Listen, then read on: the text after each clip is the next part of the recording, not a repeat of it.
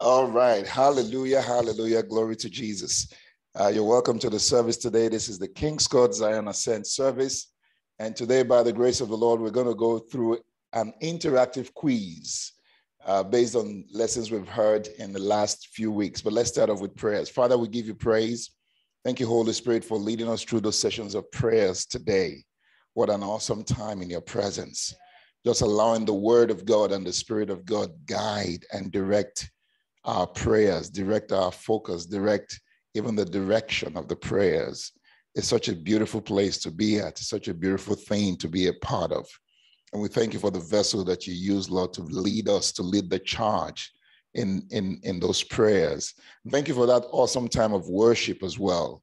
Yes, there's this place, the presence of our Father, is a place we love to be, where we worship, bow before you, reverence you, and come into this transcendent glory of yours, the glory that transcends everything else. It is our prayer that your church worldwide, your church universal, will begin to focus on these things, turn our attention to them, and begin to see and access the gateways, the portals that you have opened unto us, because he who said come certainly has made a way for us to come. If he's inviting us to come up hither, it is because access is being given. It is now, the question is now whether those invited will take the time to really hearken and respond to the invitation. Here in this house, we do respond, oh Father. And so Holy Spirit will continue to yield to your leadership, continue to yield to your guidance, continue to yield to your influence. Yes, reveal to us sounds of heaven, give us hearing ears. Reveal to us visions of God, give us seeing eyes, and then in turn give us utterance to declare what heaven is declaring, that we'll be in sync with you all the time. That's our prayer. We bless the service today as we go into this quiz. Thank you for the blessing it brings forth. We know, Holy Spirit, a dimension of your function is to remind us of things. So this quiz is set to remind us of things that have been taught already. So we trust that the Holy Spirit will be blessed by it. And for that, we say, amen. Amen and amen. All right, we're going to move on quickly. And so again, is the interactive quiz. I had to catch the clicker just so our audience like, what was that? Is the clicker, nothing more. Amen and amen. So interactive quiz. Now, this interactive quiz will cover lessons from the Acts of the Holy Spirit series. We have two series going on right now. One of them is called Acts of the Holy Spirit. And then the other one is called State of the Nations Prayers. So this quiz is going to cover the sessions we've done. We've done two sessions on both. So we're talking about 4 different lessons altogether. All right. So here's number 1. So take out your writing materials and write, and then evaluate yourself at the end of the quiz. So number 1 says, in our State of the Nations prayers, going back to that series, part 1, prayers for the nations was founded upon a biblical text. There was a text we read, and we said that is the foundation for our praying for the nations. So if anybody was to say, oh, we don't have to pray for nations, we can say, no, there is a biblical text that actually shows we should pray for nations. And I'm emphasizing this because there are some sects, denominations, individuals who think that way. I have been in a church where we were taught not to be bothered about the world at all, not to even pray for the world. I've been taught that. So there are people who are still in such places who wonder, should we really be praying for the nations? Well, we have a scriptural text that proves that. And that's why I'm asking this question, because you need to know. If you encounter such people, what are you going to say to them? What scripture are you going to point to that shows that you ought to pray for nations, or that we at least should be concerned about what happens in nations? So this scriptural text declares God's house shall be a house of prayer for the nations. Where is that text found? A, Isaiah 56 and verse 7. B, Acts chapter 1 and verse 8. C, Revelation 20:20. And D, none of the above. So make your note, pick your option, and then let's see what we have, and you can evaluate at the end of the day. It's Isaiah 56 and verse 7. Isaiah 56:7, it says, even them I will bring, I'm talking about the foreigners. It's important to read the entire context. But in verse 7, it says, even them, speaking of the foreigners, will I bring to my holy mountain. And we did say the holy mountain is a realm in God, which traces all the way back to Hebrews 12. You have come to Mount Zion, the city of the living God, to an innumerable company of angels and all of that. That's the holy mountain of God. And it says he will make them joyful in his house of prayer. Their burnt offerings and their sacrifices will be accepted. Of course, in our case, we're not bringing bulls and goats and rams. The Bible says our offering is what? The sacrifice of praise, our lips, our worship, and our prayers. Because we're told in Revelation that the prayers of the saints came up as an incense, and this angel picked it up, mixed it up with the one going on in heaven, and then cast it into the earth. So there's a marriage between the prayers of the saints coming from the earth plus the sounds of heaven. Are you seeing that now? Coming together, and God throws them down into the earth to cause things to happen in the earth. So it says those offerings will be accepted on his altar. For my house shall be called a house of prayer for all nations. However you want to interpret this, it still brings you to prayer, okay? So even if you want to say, okay, every nation praying, well, that's fine. So the house of God is made up of people from every nation. But then he wants them to also be people of prayer for their nations or for every nation. So the house of God ought to be a place of prayer. And then the Lord Jesus quoted the same text. So he is the final authority. Because some people might say, oh, that's Old Testament. It doesn't apply to us. Yeah, I'm deliberately doing it this way. Okay, well, this is the Lord Jesus repeating or quoting the same text from Isaiah, saying, is it not written? This is Mark 11, verse 17. Is it not written, my house shall be called a house of prayer for all nations? Yeah, but you have turned it. So it is you who turned it. But what I want it to be is a house of prayer for all nations. All right. Number 2, in the Acts of the Holy Spirit series, the next series, what do we mean by the phrase Acts of the Holy Spirit? Because some people may hear that and say, we've never heard that before. What we know is Acts of the Apostles. And we've already clarified that here. Now, the Holy Spirit did not inspire the theme or the title of the book. It is men who did that. Question is, are they right? Is that truly correct? We have come to see in this house that we cannot say it's Acts of the Apostles for various reasons. It is actually Acts of the Holy Spirit. So when we say Acts of the Holy Spirit, what do we mean by that phrase? A, what we're saying is that the Holy Spirit is an actor. In the days of Hollywood, everybody's an actor. So maybe the Holy Spirit too is an actor. B, when we say that, we mean actions and words inspired by the Holy Spirit. C, when we say that, we mean drama created by the Holy Spirit when he falls on folks in church, like shaking and screaming and running around the auditorium and all the stuff people do that they call the Holy Spirit. So maybe those are what we mean by acts of the Holy Spirit. And then D, all of the above put together. So make your answers and let's see what we have. Oh, B. So what we mean when we say acts of the Holy Spirit is we're talking about actions and words inspired by the Holy Spirit. And there are plenty of them in Scripture following the arrival of the Holy Spirit. All right, number 3. As we study closely the actions and words inspired by the Holy Spirit in the book of Acts, we see that, pick your answer, A, the Holy Spirit was in charge of operations. B, the Holy Spirit was the highlight of the book. C, these acts and actions or words and actions are guidelines for modern day believers. And D, all of the above. So pick your answer. And D is highlighted. So it's all of the above. So as you study these acts of the Holy Spirit, which is why we decided to call the book Acts of the Holy Spirit, you're going to find out that they highlight the Holy Spirit as the one in charge. He's the one who determined things. He's the one who gave guidance. He's the one who gave instructions for things, gave commandments. He is a commander indeed. And if that is the case, then we can do differently. We can pursue something else. So modern day believers ought to follow the same as a guide. All right, number 4.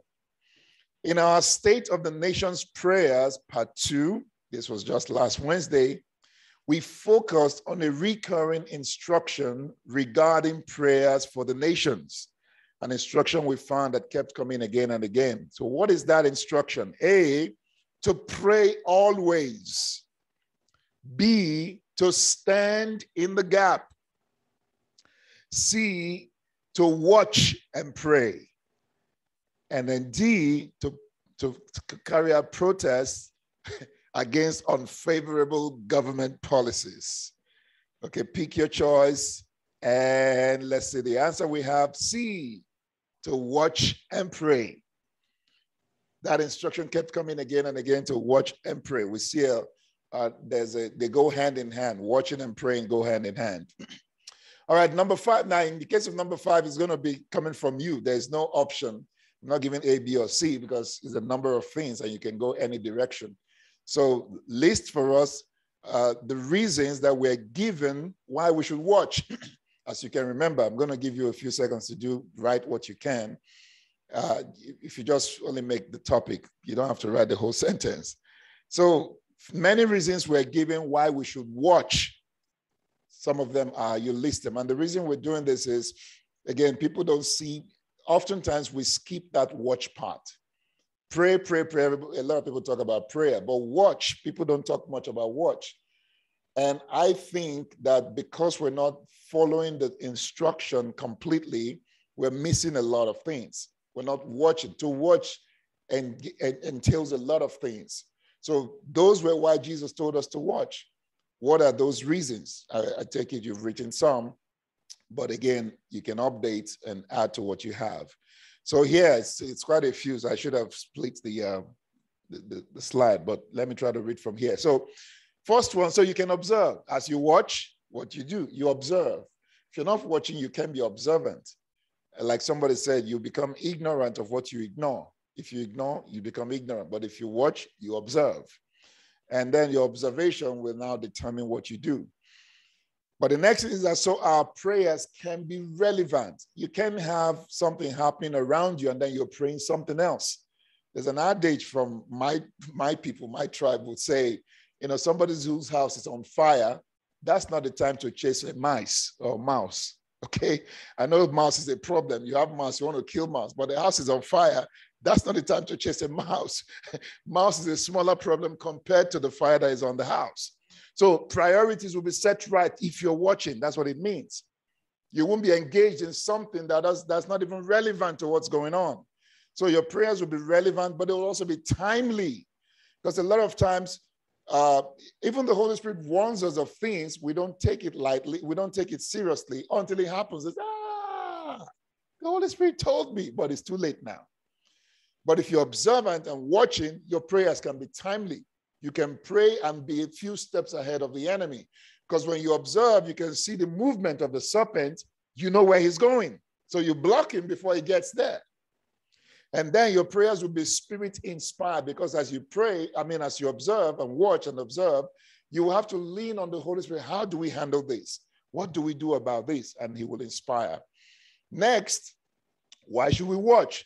So that we can complete divine assignments. How does that apply? Nehemiah was given a mandate by God to do a work that, both blesses his people and maintains their longevity, so they are not erased from the face of the earth.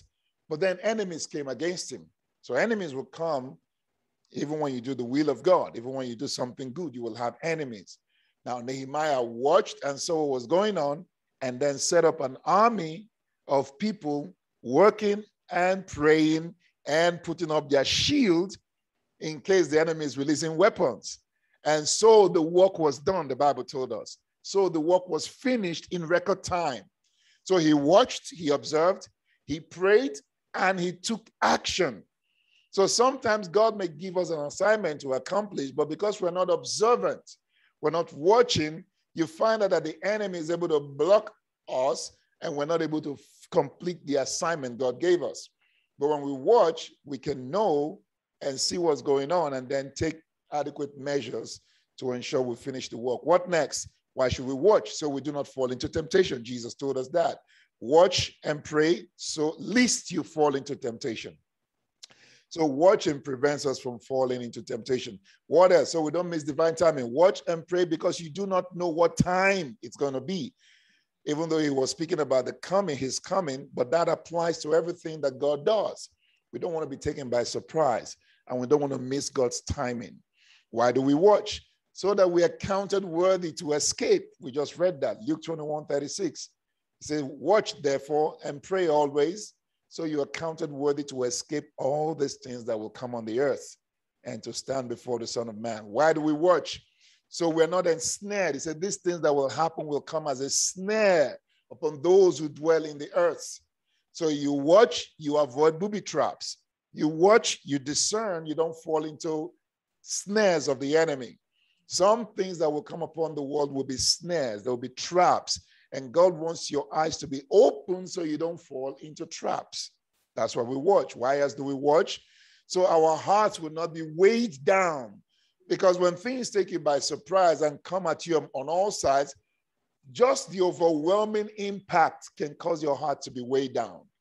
But if you have been warned by God and you've been following events and you've been observant, you're going to find out that your heart will not be weighed and nothing will take you by surprise. You're like, okay, I saw that coming. I saw it coming and I was ready for it. Why else do we watch? So we're not taken by surprise. I already said that. Why else do we watch? So that our flesh will not remain weak. Jesus said the flesh is weak, but the spirit is willing. Now, actually, here's something the Holy Spirit pointed out to me regarding that text this morning. When Jesus said the flesh is weak, but the spirit is willing, but the flesh is weak. The word weak there is the opposite of willing.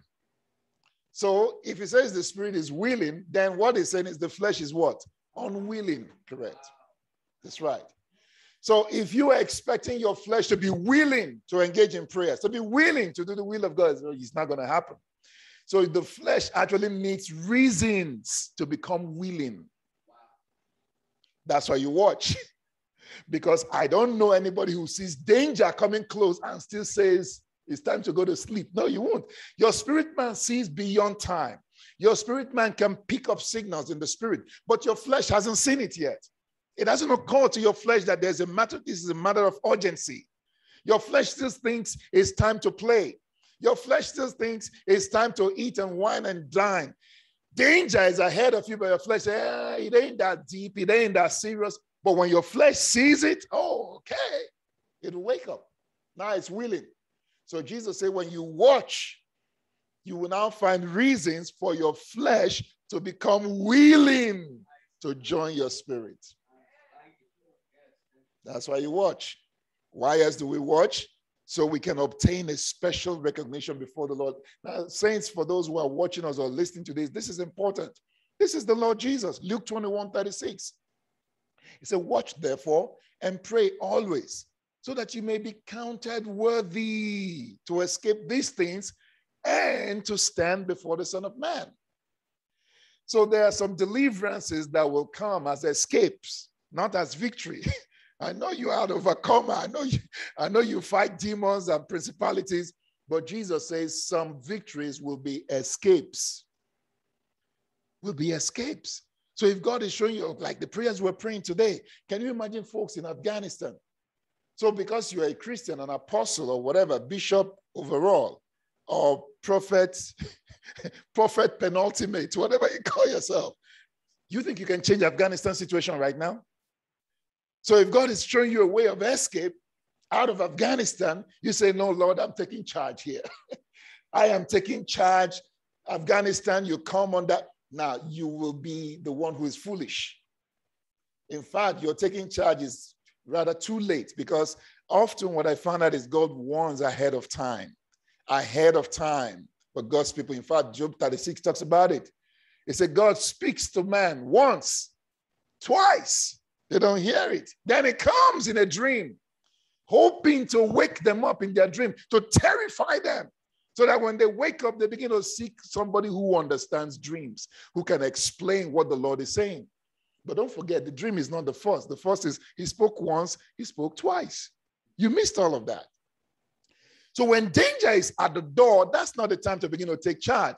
In fact, if the enemy is already knocking at your door, it means you didn't wake up when God said to wake up. So you have missed a few steps. So now to begin to say, take charge, you're wasting your time. It's escape you need now. Escape. And many, God will begin to show ways of escape, but because their flesh gets in the way or because they are not watching, they will not see the way of escape God is making for them. Can you imagine if it's your family member in Afghanistan and they're calling you and telling you, sister, brother, whatever, I'm trapped. You know, these folks are going from door to door. I don't know when they will come to our street or whatever. Then you understand the urgency of what I'm talking about. Will you be telling him to pray and fast then? You know, call heaven's armies then to protect? No, escape, get out. Jesus did the same. Picked up stones to stone him. The Bible says he just escaped from their midst. And even Paul tells us that with the temptation, God will show what? A way of escape. So we know that's scriptural. All right, let's move on. All right, so number 6, in our Acts of the Holy Spirit, part 2, what can knowledge of the acts of the Holy Spirit do for us? When you know the acts of the Holy Spirit, what will that do for us in our time today? A, it will order our spiritual vocabulary. B, it will expand our spiritual discernment. C, it will elevate our expectations either in personal or corporate spiritual engagement. For instance, prayers, worship, Bible reading, and teaching. D, all of the above. So make your peak and let's see what we have. D, all of the above.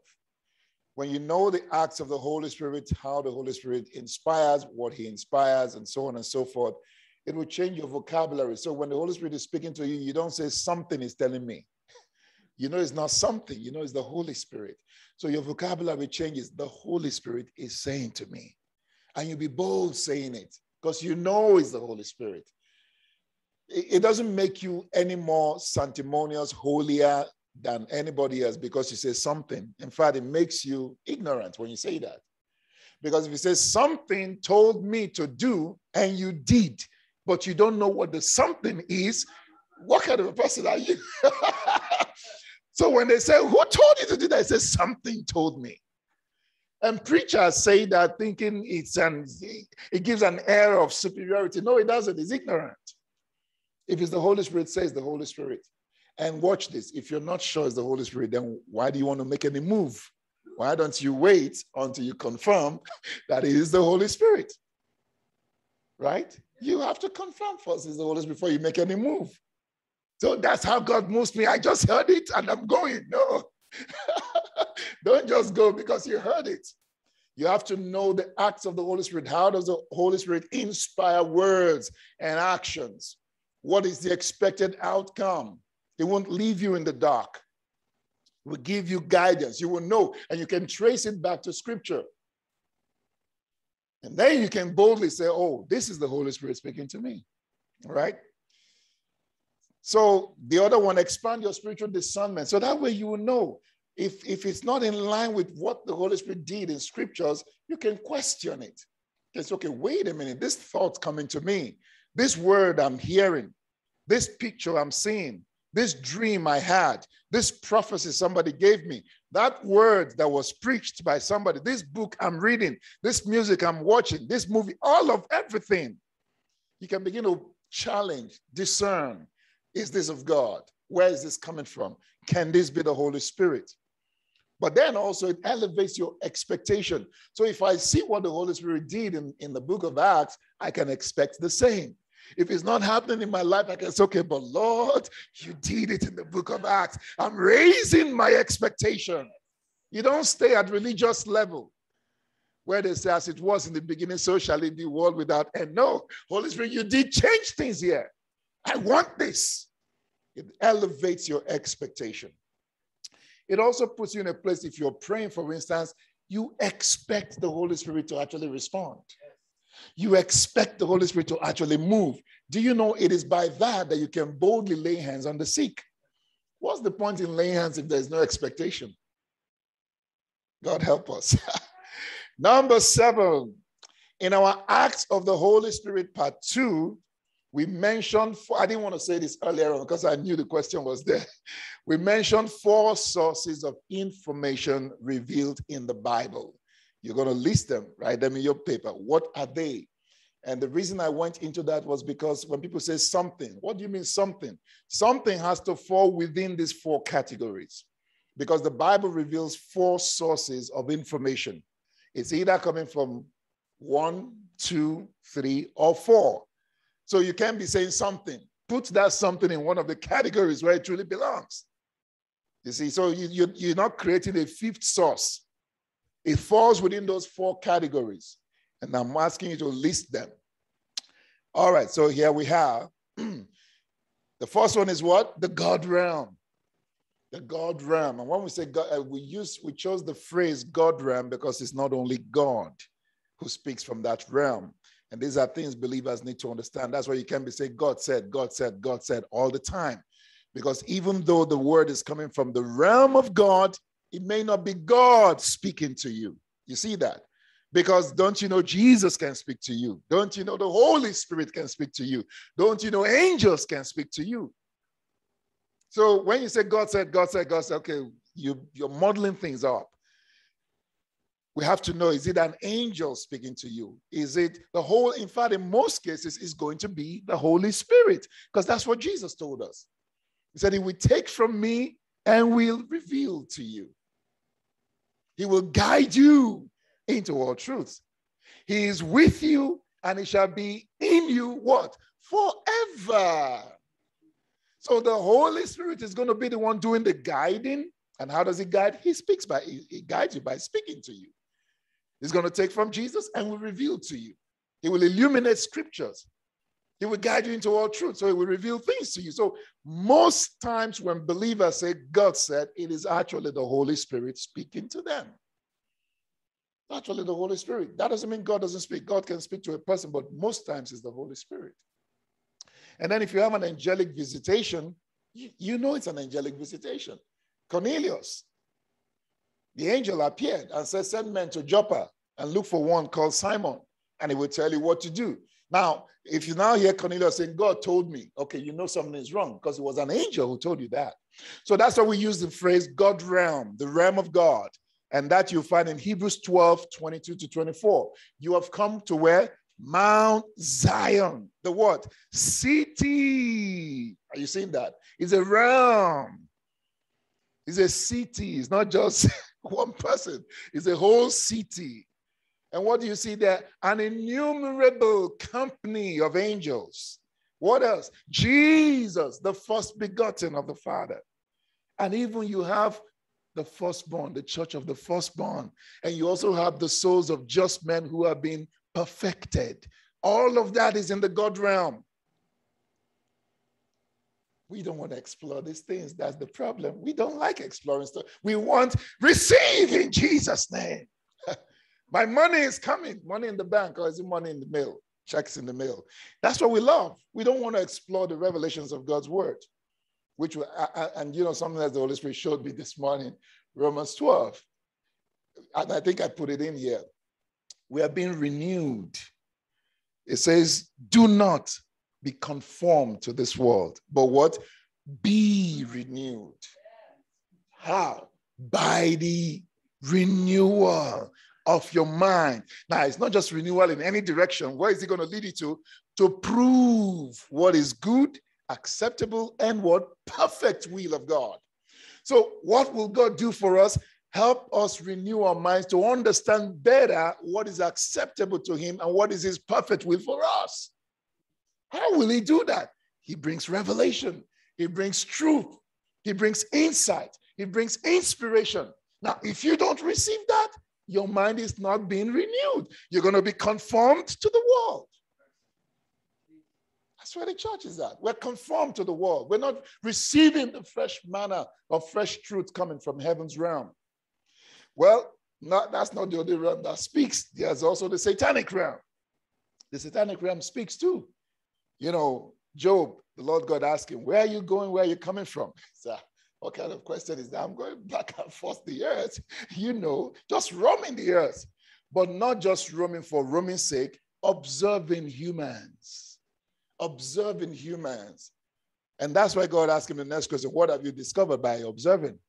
And his response is telling, humans will give anything for their lives.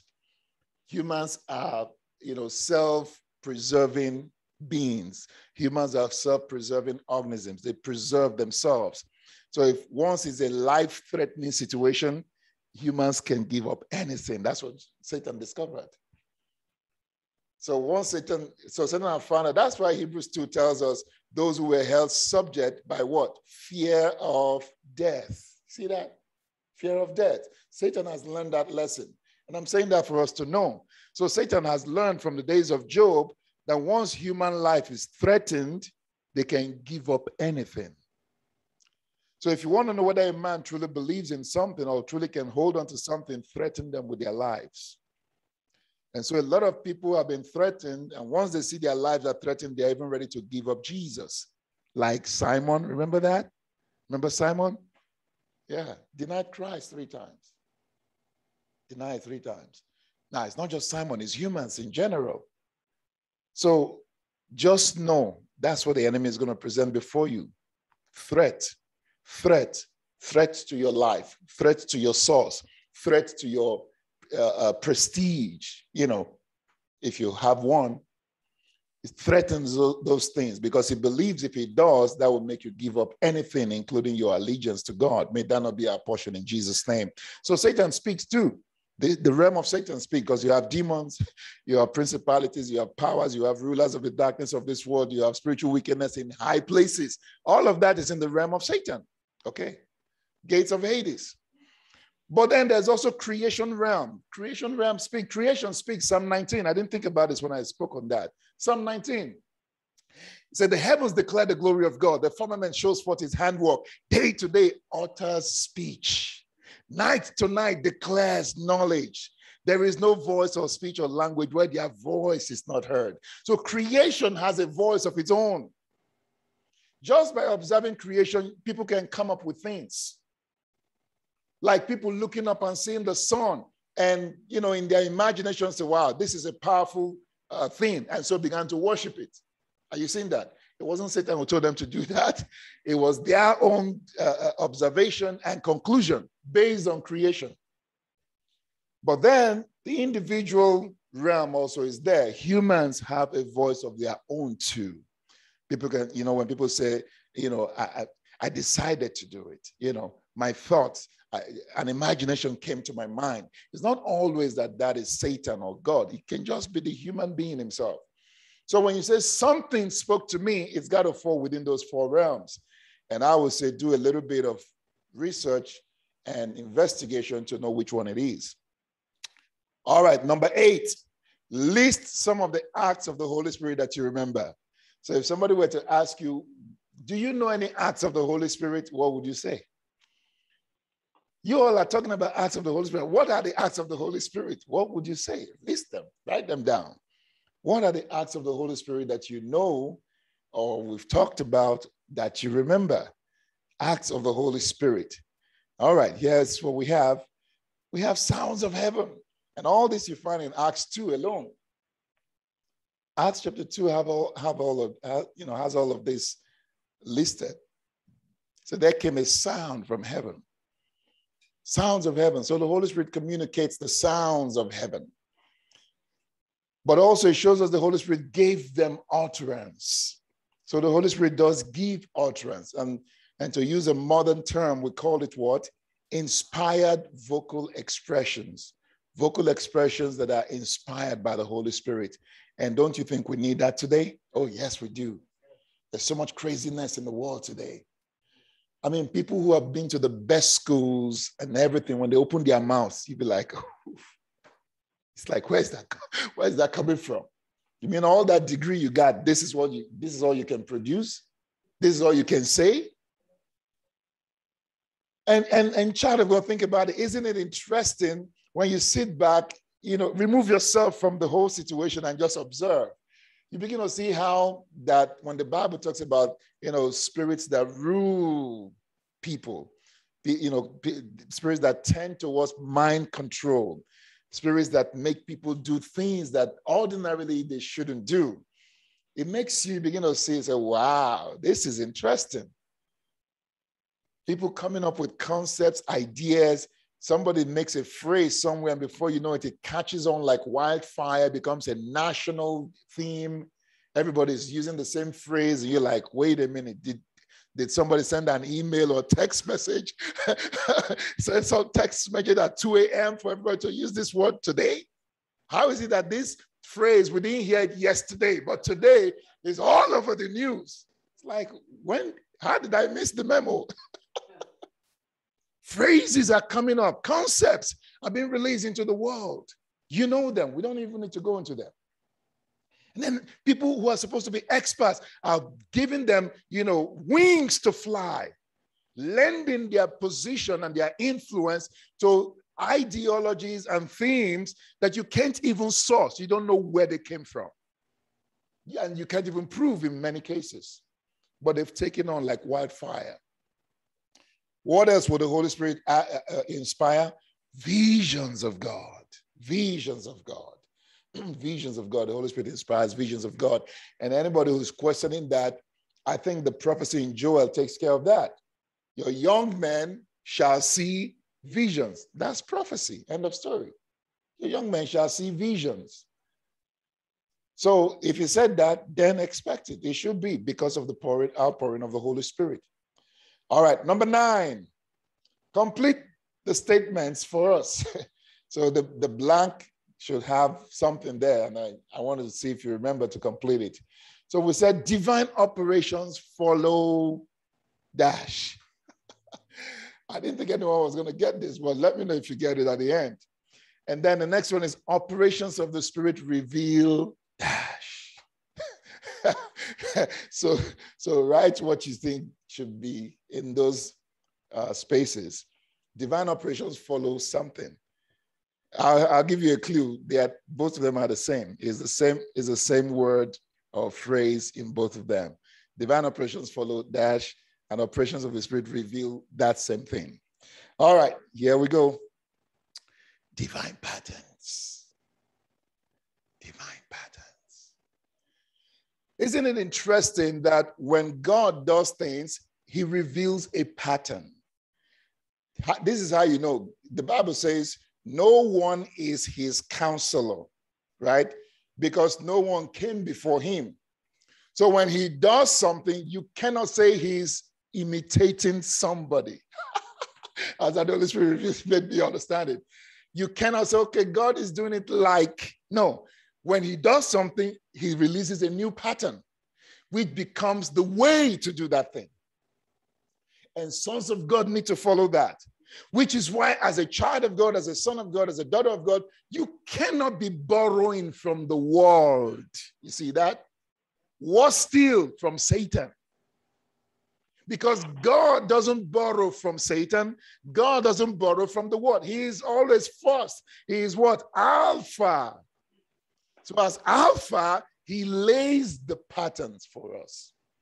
So as his sons, when we look at the acts or the operations of God, study the patterns, study what he's doing. That's how we can tell from Genesis 1, verse 2 and 3, the Spirit moves. Then the word goes forth. The Spirit moves, then the word goes forth. Because the Spirit bears the word. It's called the Spirit of truth. And his word is truth. So we know that. We know that. I mean, there are many. I can give you some more. Remember the days of David when they were supposed to bring the Ark of God back from the house of Obed-Edom. You know, David in his, flamboyance as king and all that, went and created his own thing, created his own pattern, brought a new cart, oxen nobody has ridden on before, and all of that and all of that. And so, okay, and then set dancing and trumpeting and perfumes everywhere. It was it was party in Jerusalem. But before they could go too far, somebody died in the process. And David's like, God, what's going on? We're trying to celebrate you here. Why is somebody dying in the process? And that was when the elders now said, we missed something. The ark is supposed to be carried on the shoulders of the priests, not on a cart. So because the Philistines put it on a cart, doesn't mean you should do the same thing. Do you get that? Because the Philistines didn't know what to do with it. So they put it on a cart, their own imagination say, let's bring a new cart nobody has used before, oxen nobody has used before, and put the boars and images of the boars that they had on it, and the mice that came in their land, they made images of that and put on there, and then let it go. And the power of God drove that cart to the house of Obed-Edom finally, right? So you, as a priest of God, you cannot borrow from Philistines. You don't go and borrow from the Philistines. You ask the Lord, okay, Lord, how is it? But then he's already revealed how it should be done. You just didn't go to search. A lot of things we do today, we borrow from the world. We borrow from, and don't forget, 1 John, I think chapter 5 tells us, the whole world lies under the sway of the wicked one. So in essence, when you're borrowing from the world, you're subject to the wicked one. We've got to take templates, patterns. Isn't that what he told Moses? See to it that you build according to what? The pattern that was revealed to you. God reveals patterns. Church of Jesus Christ, sons of God, daughters of God, stop borrowing patterns from the world. Stop borrowing patterns from the enemy. Seek the Lord for his own patterns. So divine operations follow divine patterns. Operations of the Spirit reveal. I give you one more.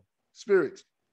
So here is the disciples, when they came out of Jerusalem. Don't forget, when they came out of Jerusalem, they came out in a hurry because they were being persecuted, right? So they literally ran for their lives. But as they traveled, or as they ran from Jerusalem, the Bible said they began to preach to people. But then they preached only to Gentiles. Only to Jews. They preached only to the Jews until Acts 9 happened. Simon, remember the story, saw the visions of God. See why we need visions of God. Vision of God came to him. He saw unclean animals. Rise, Simon, kill and eat. He said, no, I've never done that all my life. Don't call what God has called clean, unclean. And then when he woke up, he didn't know what the dream meant. And then he heard voices, and the Holy Spirit said, go with them and don't ask no questions. Simon got there and was still following the pattern of the Jews.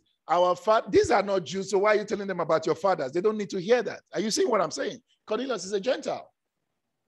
He don't need to hear your father's stories. He just needs to know what God wants to do. But Peter went back. Our fathers left Egypt. The Holy Spirit said, you're wasting my time. And came on them while he yet spoke. So Simon said, oh, okay, if they are filled with the Spirit, who stops us from baptizing them then? And so he baptized them. When he came back to the Jews came against him. Simon, we heard you went to the house of Cornelius. Why did you go there? Don't you know you were a Jew? Don't you know he's Jew? He said, guys, chill. The Holy Spirit moved, and that revealed the pattern to me. And the Bible said from that day, they began to preach to Gentiles, not only Jews. Patterns. So if that had not happened, today we'll be saying salvation is only for the Jews. That's what we'll be saying today. But the Holy Spirit broke that. Said, no, it's not only for the Jews. This thing is poured out to everyone. Like we just saw in Isaiah 56. Even them will I accept in my holy mountain. Who? Sons of the foreigners.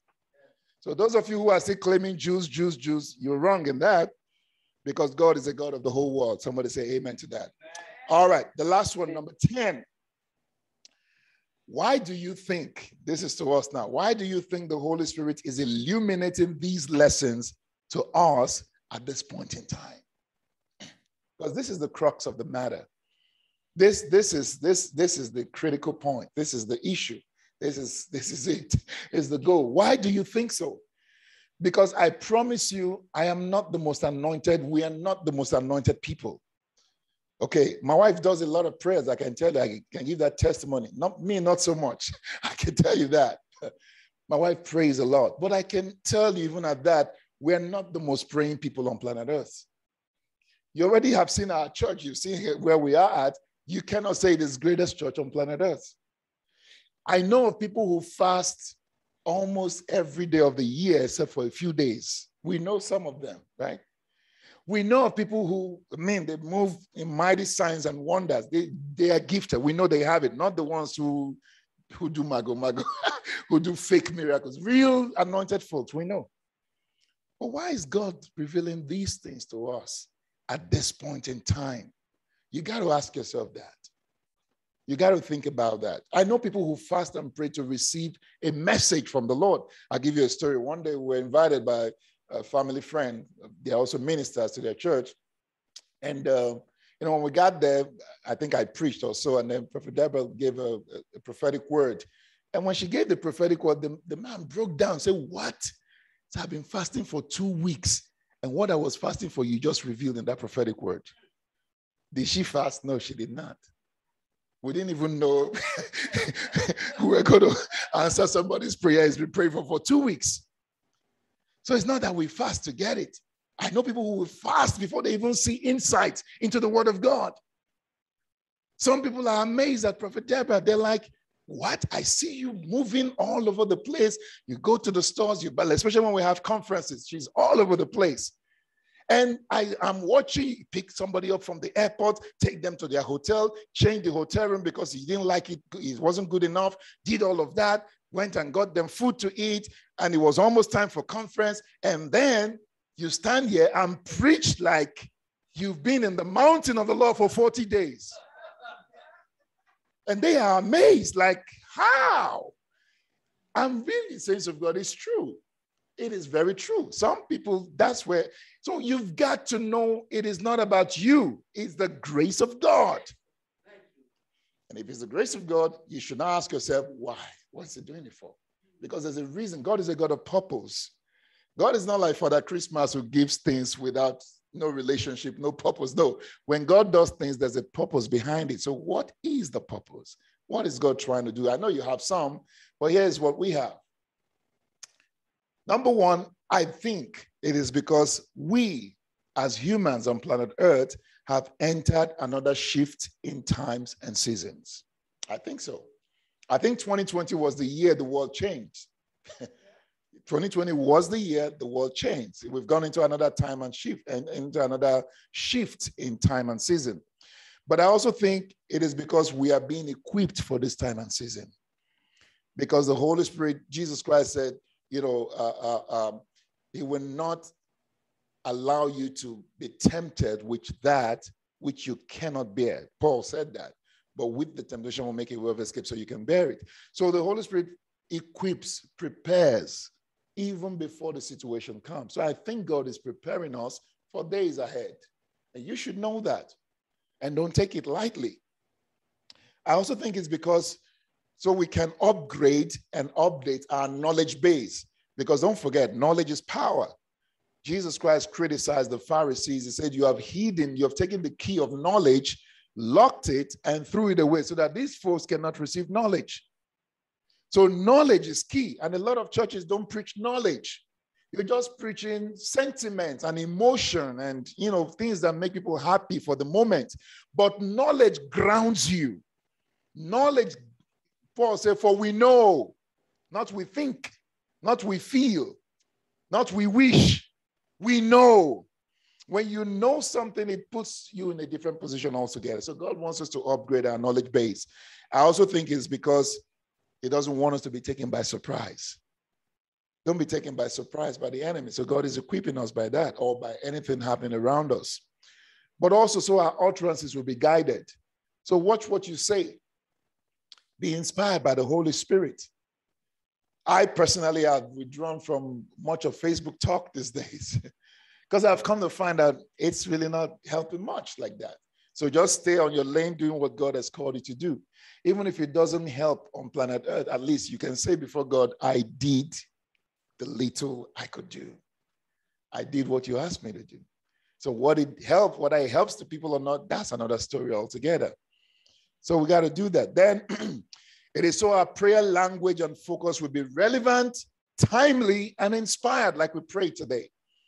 You can't be praying the prayers you prayed 10 years ago today. Today is a different ballgame altogether. So your prayer languages ought to be upgraded. So all of these new revelations, insights coming our way is to also help us change our prayer language or update or upgrade our prayer language. The next one is so we can be found worthy to escape.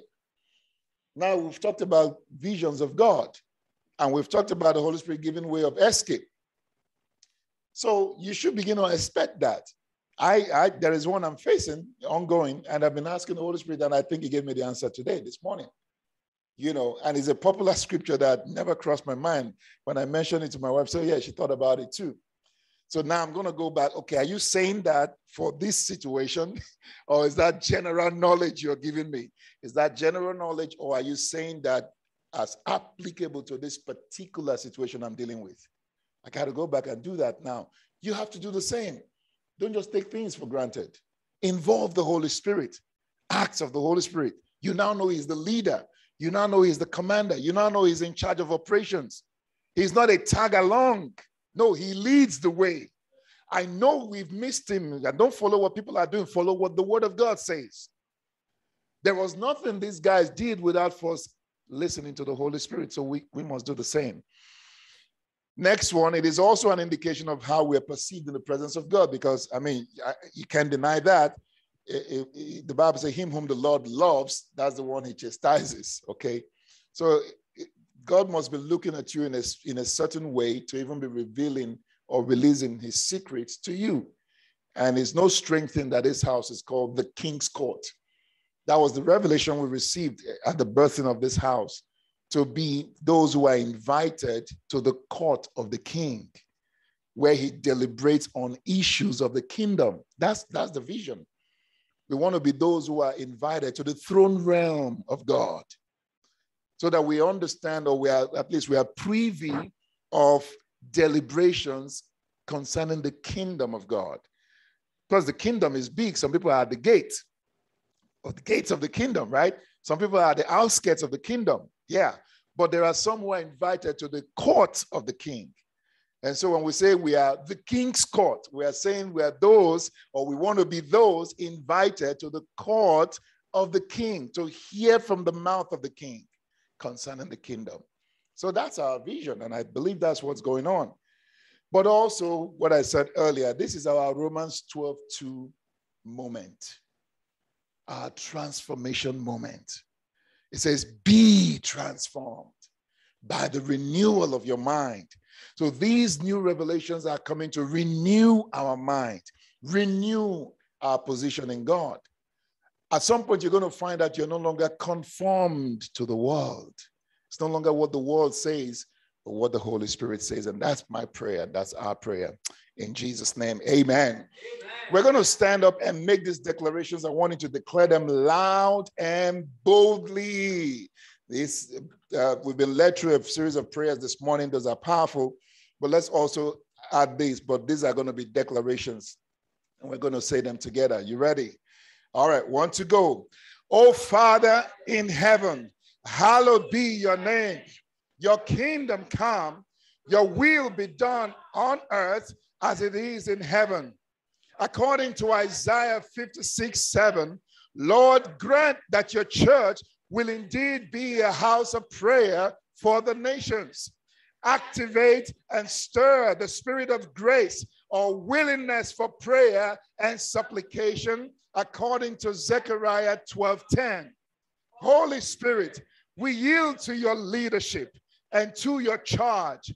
Activate your acts among your people. Activate your acts among us.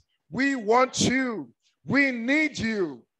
Help us to watch as instructed by the Lord Jesus. Give us seeing eyes to see what you see. Give us hearing ears to hear what you hear. Activate the sounds of heaven. We want to hear the sounds of heaven. Activate the visions of God. We want to see the visions of God. As we watch and observe by the Spirit, may our prayers be relevant, timely, and Spirit-inspired Hold on. Let me just do this 1 minute. I think I know what's going on. They just give me 1 minute. Yeah. I don't know where the slides are.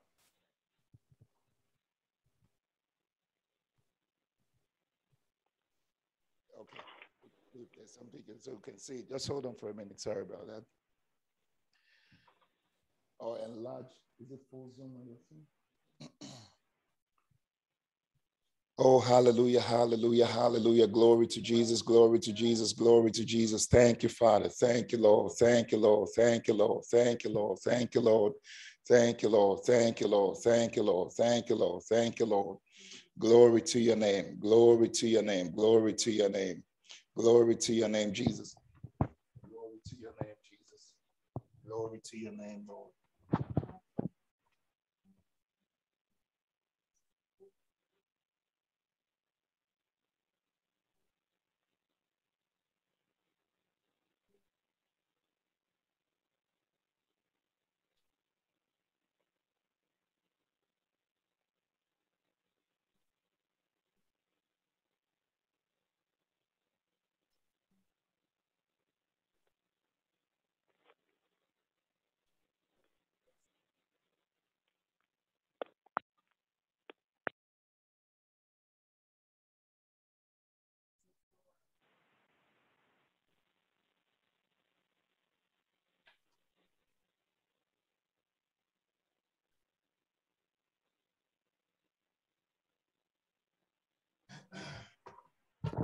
We're going to go right from the start of the prayers again. Let's do it from the start. And sorry about that to our friends online.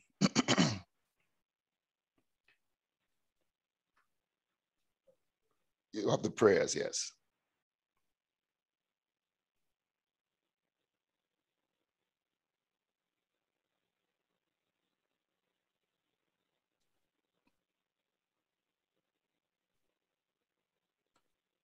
All right.